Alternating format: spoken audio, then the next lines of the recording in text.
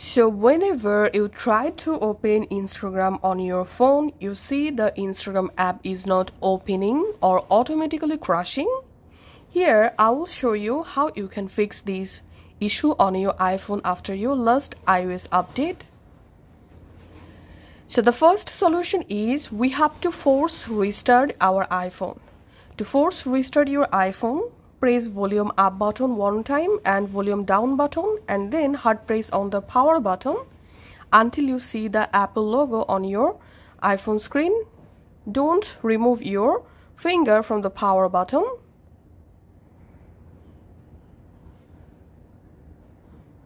Once you successfully see the Apple logo, now you can release your finger, and that's how. Go ahead and force restart your iPhone. After force restarting your iPhone, go ahead and try to open your Instagram app and check the issue. And the next solution is check for Instagram new update. So go to your App Store and search for Instagram. And here in App Store, if you see any new update available, go ahead and update the Instagram app. Once you successfully updated your app, go ahead and try to reopen your Instagram and check the issue. And if you're still having the same error, then we have to offload the Instagram app. So go to your iPhone settings app and tap on General, tap on iPhone storage, and here tap on Instagram. Tap on offload app, and then from here reinstall the Instagram app and check the issue.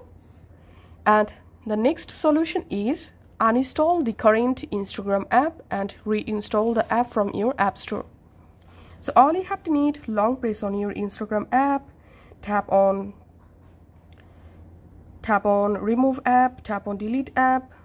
Once you've successfully deleted, go to your App Store and reinstall the Instagram app and check the issue.